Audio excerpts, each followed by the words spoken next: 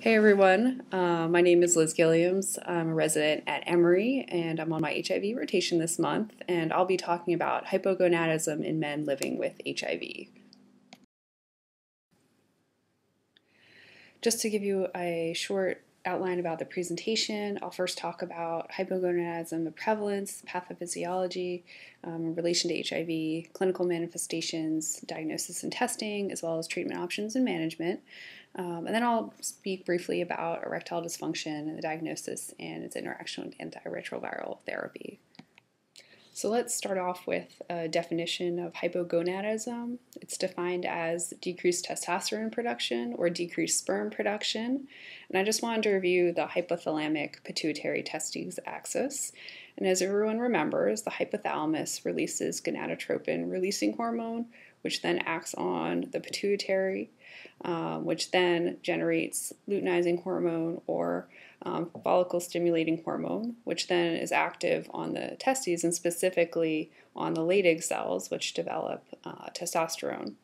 We'll be mostly talking about adults with hypogonadism. There are many congenital defects related to hypogonadism, but specifically we'll be talking about either primary hypogonadism, which is a deficiency in testosterone production at the testes, or secondary hypogonadism, which is upstream, which is a pituitary definition.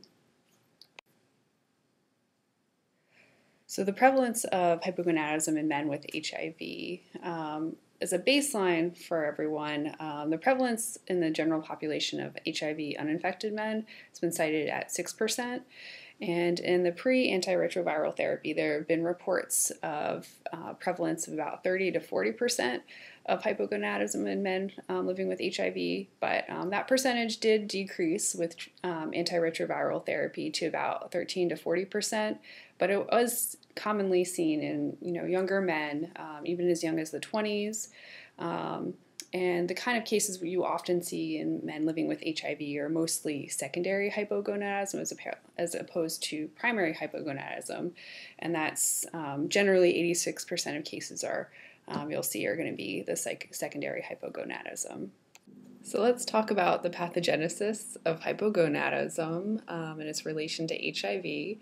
On the left, you'll see that there's a diagram describing hypogonadotropic hypogonadism or secondary hypogonadism. And starting off at the top of the left in the diagram, you'll see that there are lots of different factors: frailty, aging with HIV, lipodystrophy. These all are thought to have actions on the hypothalamus, and then decrease of GnRH. Moving down lower in the diagram, you'll see that other factors such as visceral fat and lipodystrophy also are put into play. And the mechanism thought related to that is that increased visceral fat can lead to increased androgen aromatization to estrogen, which then inhibits FSH release and then decreased testosterone release. You'll also see that other things such as opportunistic infections, medications such as opiates can also depress pituitary function.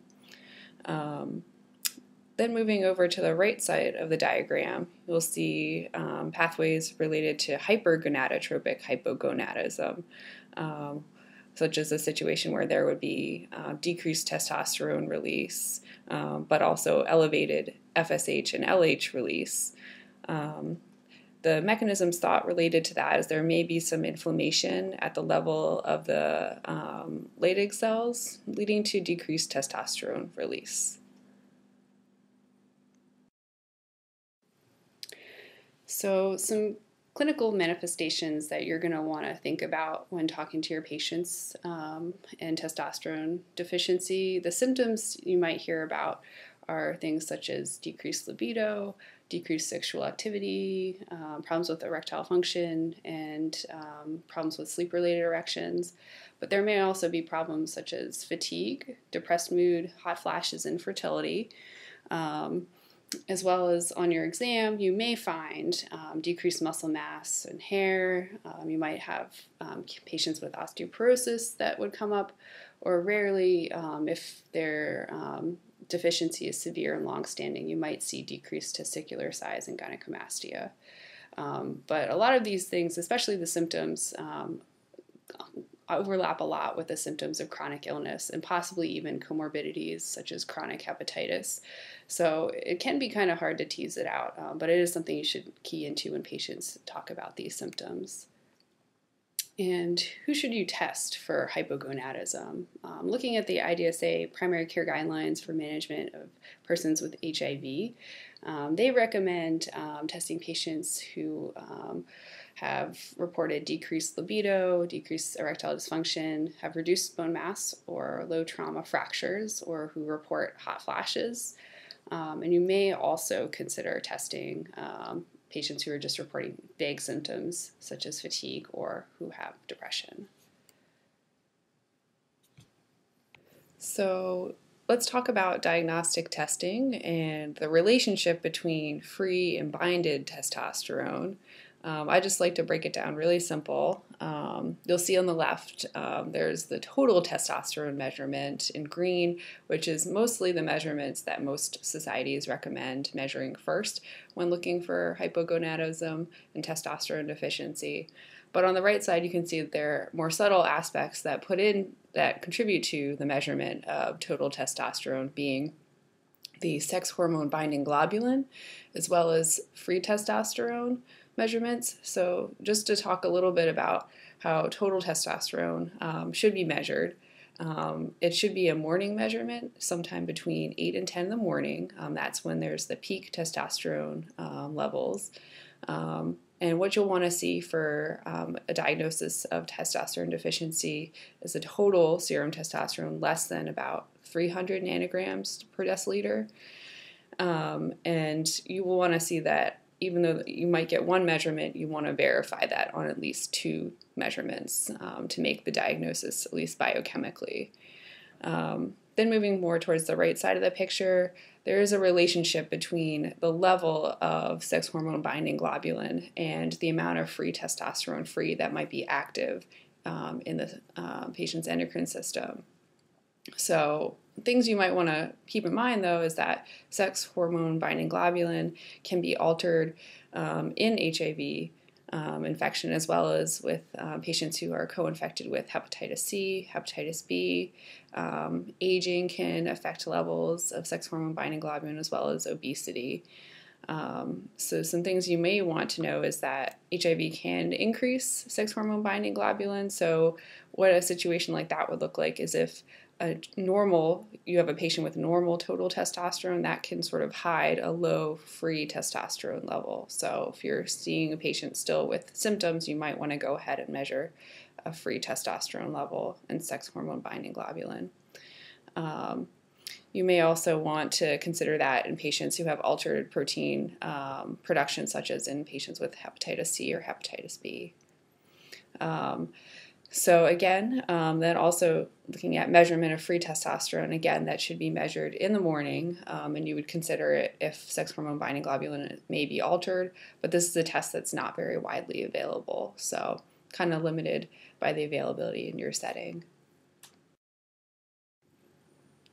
So putting it all together, I have a pretty good slide here about the diagnostic algorithm that's suggested for testosterone measurement in men who are infected with HIV versus if they are co-infected with Hep C or Hep B. So you'll want to start out with definitely measuring a total testosterone and an LH level, but specifically in co-infected patients, you'll want to think about ordering a sex hormone binding globulin. And then depending on the level of the total testosterone level, you're going to decide whether you're going to go forward with further measurement to confirm a diagnosis. If the testosterone level is still elevated, then you might want to measure a free testosterone level just to confirm, and if the free testosterone level is still low and there's a coordination with the compensatory LH measure level, such as if your LH is increased, that means that you'll have primary hypogonadism, whereas if your LH is normal or decreased, that would be a case of secondary hypogonadism. So just a good thing to keep in mind of the order of different levels that you'll start with, but definitely start with measurement of LH and total testosterone. Some other things that you want to keep in mind when beginning a patient on testosterone therapy is some additional evaluation, such as measurement of the hemoglobin hematocrit. There is a small risk of polycythemia that could put the patient at risk for venous thromboembolism with beginning testosterone therapy, as well as if the patient is over 40 years old and if they are known to have mildly elevated PSA level greater than 0.6, you'll want to perform a digital rectal exam of the prostate as well as measure a PSA level before beginning therapy. And then depending on those results, you may want to consider referring the patient to urology if they are abnormal. So there are about 3 different types of testosterone therapy available. Broadly, intramuscular injection, transdermal, whether patches or gels, and oral preparations.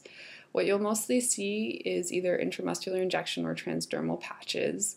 And looking at the top part of the figure, testosterone cypionate and testosterone ethanoate, you'll see that these are usually preparations that are given as injections every 2 to 4 weeks. And these injections are generally pretty cheap. They are available at Ponce Clinic.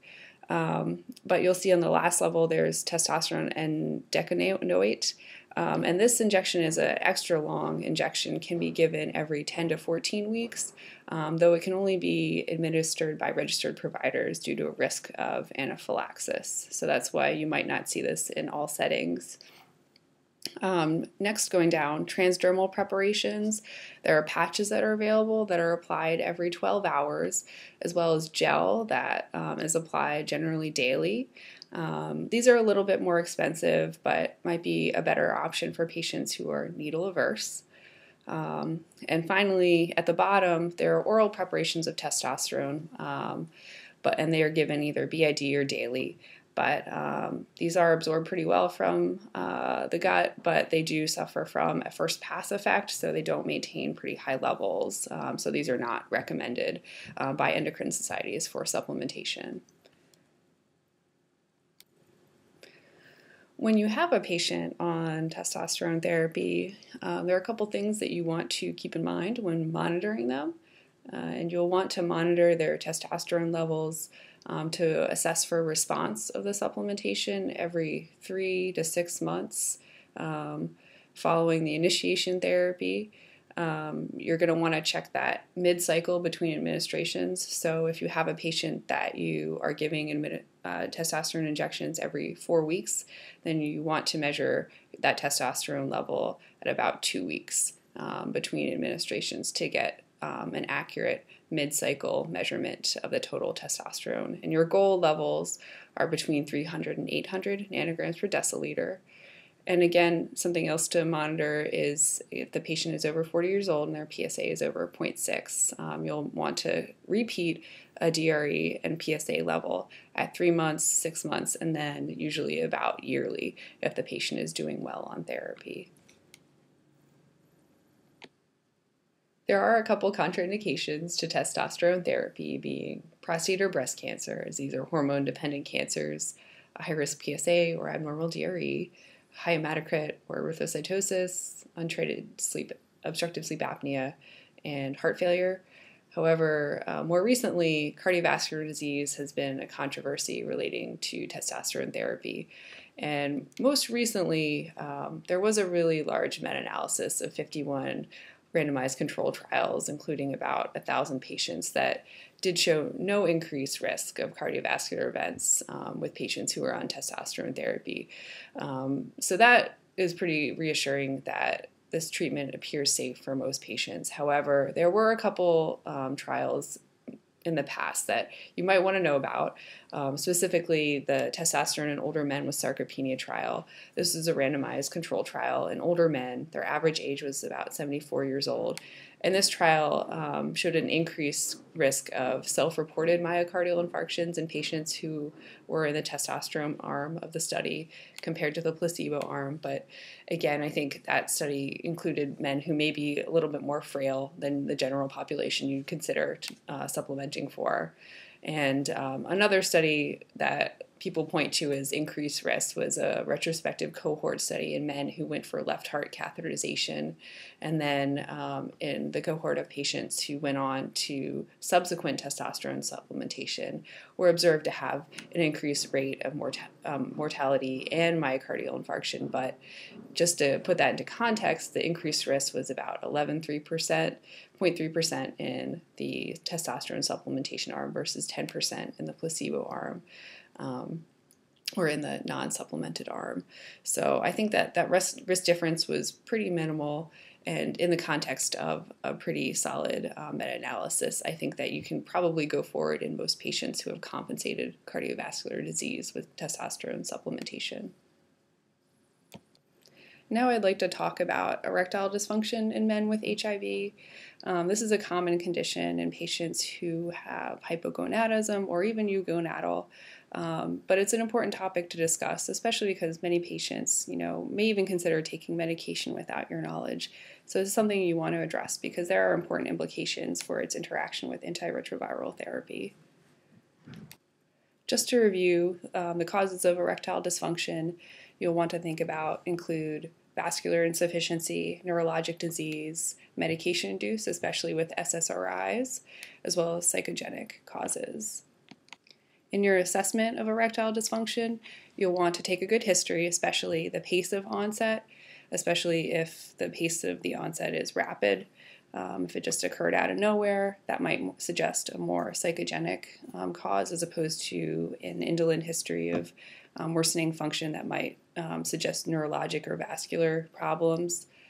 You'll also ask about the absence of spontaneous erections, and this would suggest a more neurologic or vascular etiology, as well as concurrent psychosocial stressors and prior urologic surgeries. And on your exam, you'll want to do a testicular exam to examine for atrophy, masses, or asymmetry, as well as assess femoral and peripheral pulses and assess for the cremasteric reflex.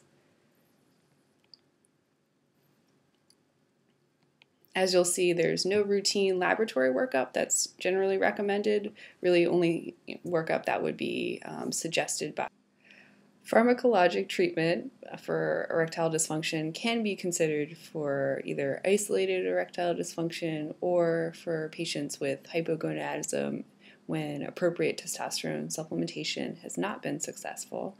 And the mainstay of therapy is phosphodiesterase 5 inhibitors, which I've listed on the slide. But important things you want to know is that there's a notable interaction with protease inhibitors, especially ritonavir, as well as with cobicistat.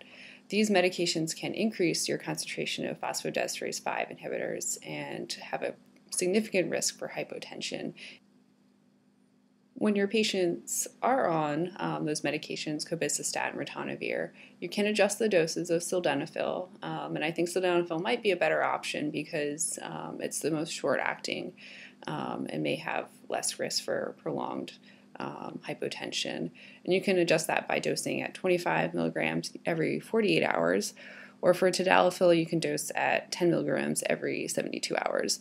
But the most important thing really with this medication, as with any patient, HIV or not, is anticipatory guidance, especially with interactions with nitrates, with prolonged erections, and especially for hypotension when patients are taking the above medications we talked about.